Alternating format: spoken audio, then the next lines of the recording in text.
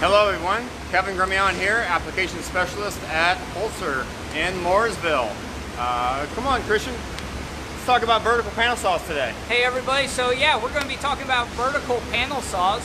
So Kevin, vertical panel saw is basically just like a table saw, right? Yeah, it's like a sliding table saw, however, it's vertical, so it saves floor space. This is the number one thing everyone needs in their shop. Yeah. Saving space. Absolutely. So it operates the same way, with the same features and results, just on a vertical platform to save floor space. Yeah, so with a vertical panel saw, I mean, is it like a one size fits all? Do you just have this vertical panel saw like a shop would have a table saw, or are there different grades? No, you can be any size to operate a vertical panel saw, and we also have different models there. So we have a 1254, 1255, and a 1260. Each one, as you progress through the models, has different features. Okay, all right, so Kevin, today, why don't you take us through it? Show us how it works, man. Yeah, sure, no problem. Safety first. So today we're just gonna cut a panel. So the first thing I need to do is load my panel onto the machine. We have rollers on the bottom to lift and assist with rolling the part on. Then I'm going to do a trim cut on the vertical edge and then a trim cut on the horizontal. So let's get it going.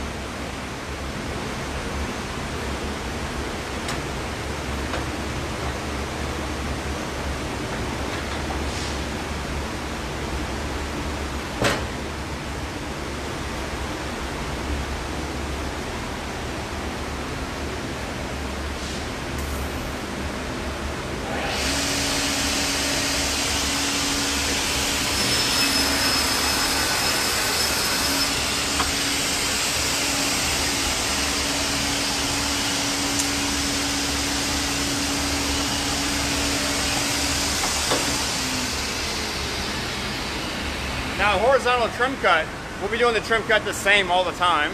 Typically, we have a 4x8 sheet, which is actually 49, so everything is 1 inch bigger. So our first cut is normally about 48.5 inches. Instead of having to find it either on the digital scale or a manual scale each time, we have a quick stop. Just a very simple mechanical quick stop. Right here, these cams. I can come down to it, lock it in place, and every time do the same trim cut. So no thinking involved, very quick setup. Now we'll make the cut.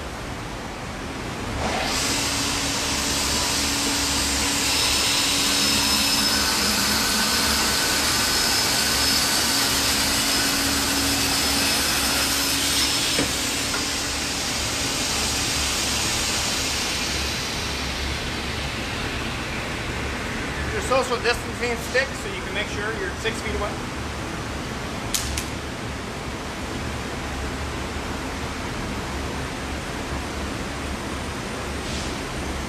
Now the next rip we want to do is, let's say for drawer boxes or something to this effect, let's say 8 inches. So if you have a 1254 or 1255, you have a repeatable stop on the side. Christian can get a look at this stop here. So I can set the scale, my measurement, let's say 8 inches. I'll bring it up and swing it out, bring it down to the top of the panel, and lock the machine. Now the machine's set for 8 inches from the top of the panel, so I can get the 8-inch rip. Now we'll cut.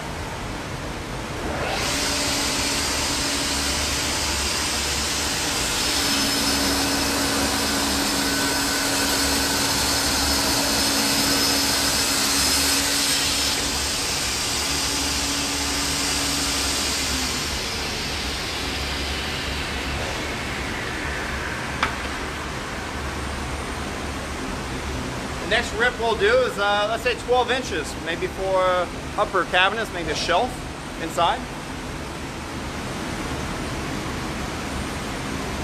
This time I'm going to utilize the 1260's features of the digital and use it there. So I personally work in millimeters, so I need a 305 millimeter cut, which is about 12 inches. So I have an incremental button. From the top of this sheet, I'm going to come down 305 millimeters.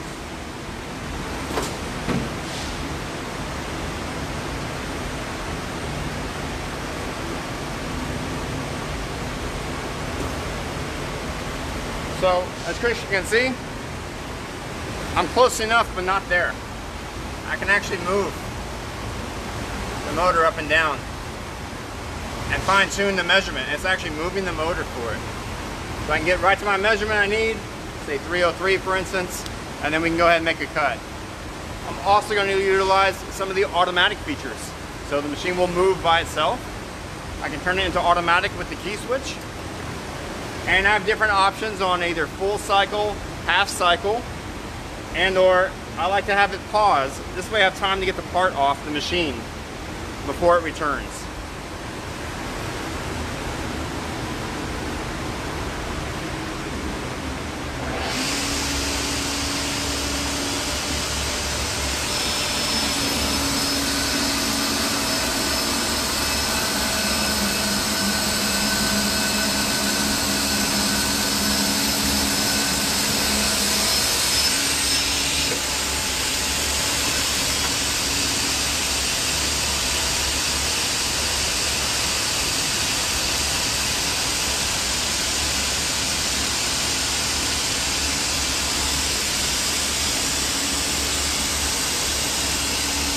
Repeat the same cut.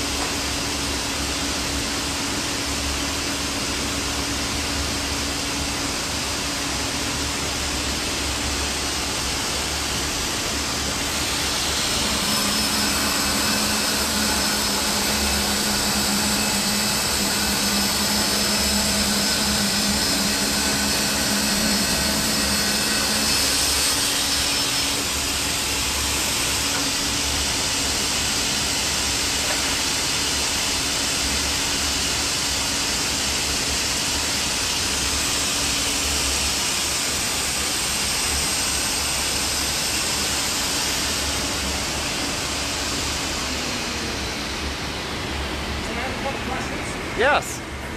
How are you getting such clean cuts? Yes, so ahead of the blade there's a scoring device. It's 2 knives that go and they scratch or break through the melamine coating just on either side of where the cut line will be.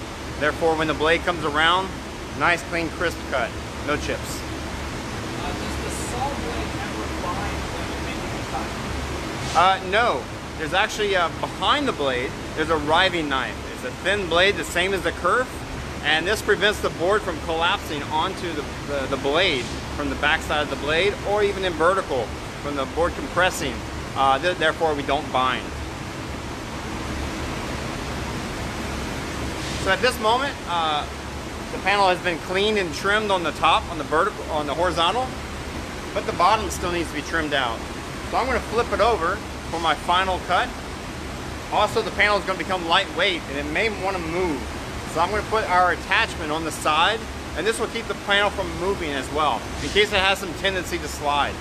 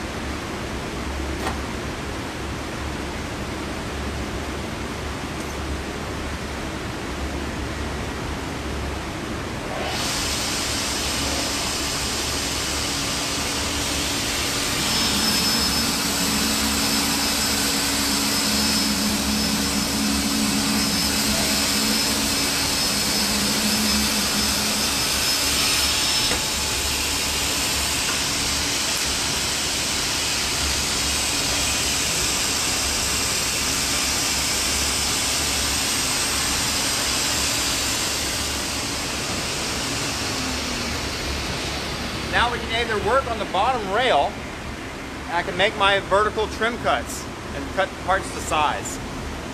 I can either work on the bottom rail, or I'm a little taller, so I like to work on the mid shelf, make it a little bit easier.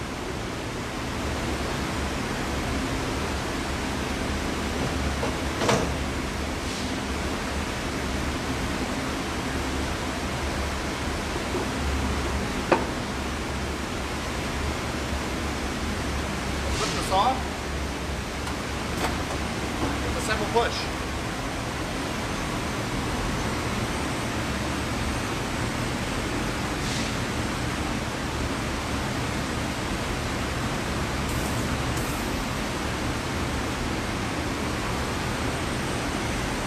Now I'm going to set my stop for the size of my part. So, as Christian can see, say if I want an 800 millimeter part, come down close, stop number 1. Now I can use the fine tune adjuster, get me right on the measurement I need, and lock it in place.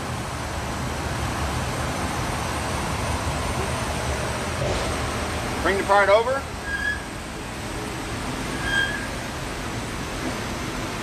And make the cut.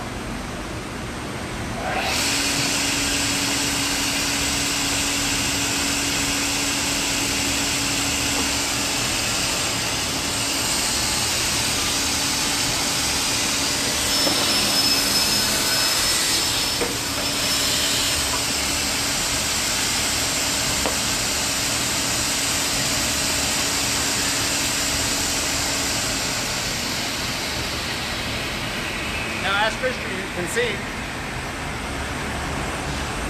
my scale only goes to 1,086 millimeters. So if I want a larger part than this, let's say I want a 1,200 millimeter part, we'll unlock the saw.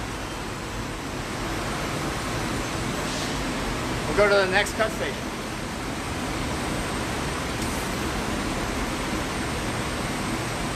On the scale, I'll press the button for the next station, which is station 3, and now it automatically added the distance.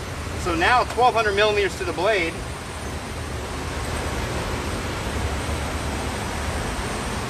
It's back here.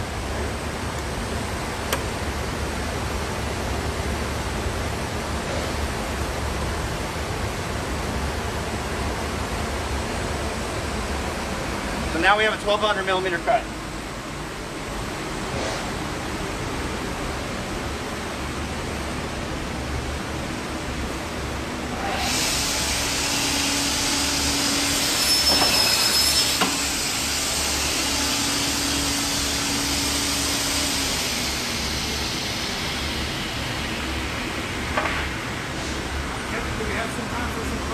Yes, definitely.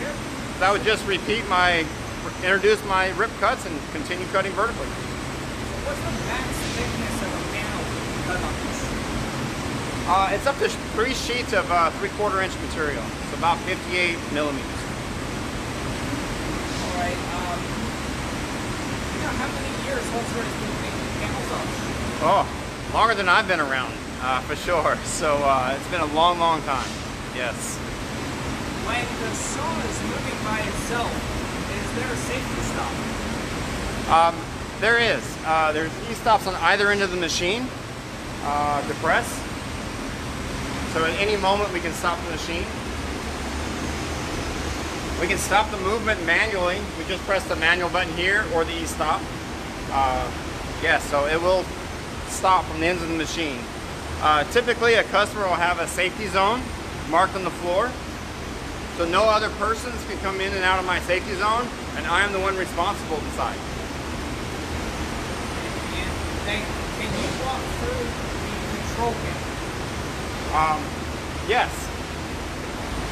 So here's my speed adjuster. This is for when I'm doing the automatic moving, whether it's vertical or horizontal. This will determine how fast I cut with the speed of the traversing. So if I'm cutting a thicker material, we need to go a little slower to give it more time, or harder material, or vice versa, a faster material. You do have an option on the saw to have the blade variable speed. Okay, you can have a 2-speed, variable speed, or a single speed. If you have a variable speed, it will have an inverter drive, and that's what this blank knob is for here. I can control the blade itself. Let's say you're doing plastics or composites, or some of the metals, or even chalkboard, whiteboard materials. We need variable speed for that. You have a key safety switch, so only the operator can put it into automatic. Here. These are the cycle switches. This is what made it pause at the end of the cut. If I have it over in this area, after it makes a cut, it's going to return. Let's say my trim strip, it's not so critical. I can get this off very quickly and meet the saw back at the other end. The other parts that's taken off, I might need some time and not be rushed to get the part off onto my table and not damage them. So I would use the pause. In horizontal, if you're cutting a small part, the other switch means it only uses half the frame, not the full cycle. So save some time. Start and stop for the automatic, return, start and stop for the blade, and to lock it in place, vertical or horizontal.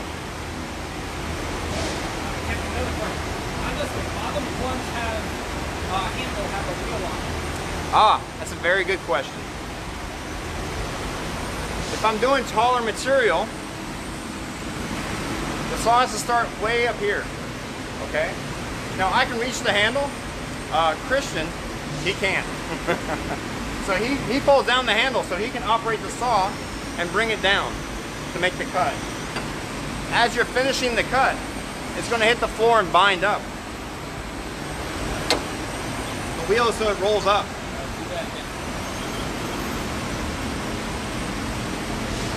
As I complete the cut, it'll roll up and it won't bind on the floor and stop me from making a cut with the rubber handle. Great question.